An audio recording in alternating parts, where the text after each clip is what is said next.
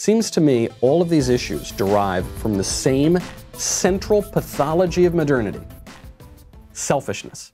I think it's simple. I think it's actually a simple answer. You don't need some highfalutin political jargon here. I think it comes down to selfishness, okay? And you know that we're a bit of a selfish culture now. We spend an entire month celebrating pride. Pride, the definition of selfishness, right? And self-obsession. I think there's a real connection here. A culture that does not value its inheritance, whether it's a financial, money inheritance or whether it's a cultural inheritance, is going to squander that, and it's not going to pass anything along to its posterity except for debt. Right? This is a weird thing that we live in a culture now that does not leave an inheritance to the future generations. It leaves debt.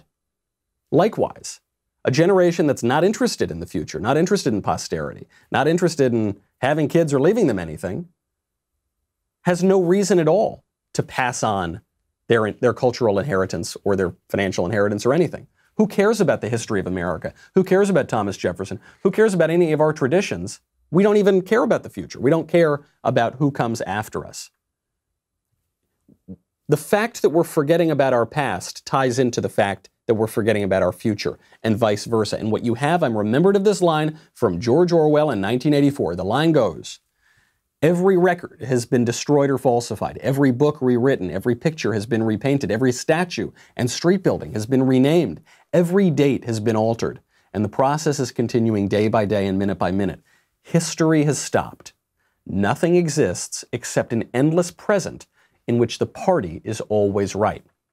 That's George Orwell describing this sort of dystopian hellscape in 1984. And that description, I think, suits progressives pretty well. Progressives hate the past. It's right there in their name. They want to progress beyond the past. The progressives always want to topple those statues down. And maybe even the sadder part is, it basically suits conservatives well as well, because conservatives, at least in recent years, have only been focused on the present. They haven't been focused on conserving very much of anything. You saw this at the Supreme Court just this week. But you've seen this in recent decades. We've lost on so many issues. We've given up so many things. And then there's this irony, which is that conservatives always talk about fiscal responsibility, yet when we get into the government, we spend just as much money, if not more, as the left.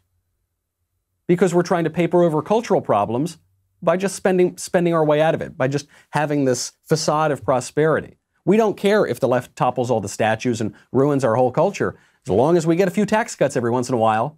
Yeah, not permanent ones, but just every so often give us a tax cut. And then that's fine. Well, that doesn't conserve much of anything at all. And I think it just comes down to this myopic focus on the present, not the past, not the future. Not the people who came before us, not the people who come after us, just us, ourselves. Just this kind of selfishness. We conserve nothing.